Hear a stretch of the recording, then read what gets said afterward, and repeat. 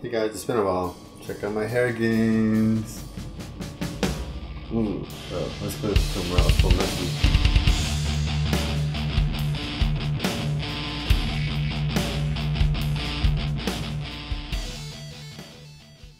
It felt like just yesterday since I first started taking Finasteride. I had to update my progress on keeps, and it's been approximately a year since I've been prescribed Finasteride, though I really didn't start till 4 months ago. I recently got a new exhaust for my car and has been on jack stands for almost a week. A nut was rusted shut on the downpipe, the turbo bolt, and I've spent hundreds on tools. I spent every day just trying all sorts of different ways to try and fix this. Progress is slow, but I revisit the problem every single day and take a little bit of action. It's just like hair loss prevention. I haven't been microneedling, and I've gotten a little sloppy with Minoxidil and the scalp massages, but I'm still popping a fin every other day, and I'm still wearing the helmet, and I'm still taking vitamins, and I'm still generally looking out for my hair health.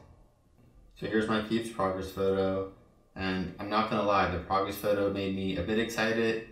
Sometimes it feels like I haven't made progress because of the front and top area of my scalp. It wasn't super thin at first, but hair loss got kind of aggressive, and it is still thin, and I'm still shedding, but it seems to have thickened up a little bit.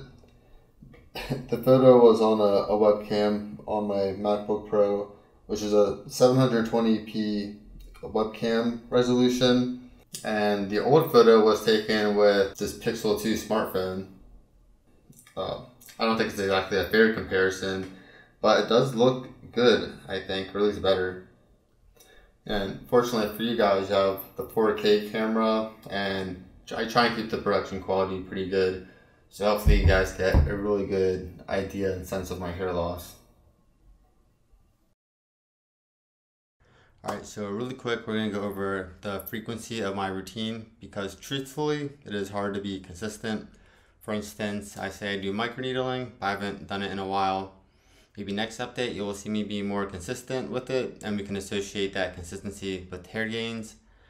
We'll start with the main focus of this video, which is Finasteride, the newest thing I'm doing for my hair, and you can see my every other day schedule in effect. It isn't perfect, but Finasteride stays in your body long enough. It was a little scary at first, but now I don't even really think about it. Low laser light therapy, LLT. We don't have to go over this one for long. I already expressed my feelings in this one video. That should be somewhere above around here. I still do it. It's pretty easy to stay on top of it. So you can watch the video if you want more details on that. Now, dermapen, this is microneedling, same thing. I think my last video might have been my last time I've actually microneedled. I might have done it one more time afterwards. I forgot the date. I've just been busy and the pain makes me procrastinate. And I'm a little paranoid about doing it incorrectly. I definitely want to introduce this again. I think it's a pretty good therapy. I even have the Dermator 2.0, which you may have heard in like the hair loss community. And I even have the original package from Europe. I think it came from Czech Republic. And then scalp massages. You can see it's definitely trending down. I originally started the massages as a non-Finasteride solution. Now I consider it a supplementary thing rather than my main method like I did in the past. And that's pretty much it for my routine. And of course I also use the ketoconazole shampoo, but I don't really care to track that. That's just something I do whenever I start seeing a lot of flakes in my scalp, and it usually kind of clears it up and just kind of keeps it in check. And that's pretty much it for my routine. So now we can go on to the progress photos. And after this, we'll look at some of the comparison photos like we did last time. But yeah, let's start with the rotation of my head.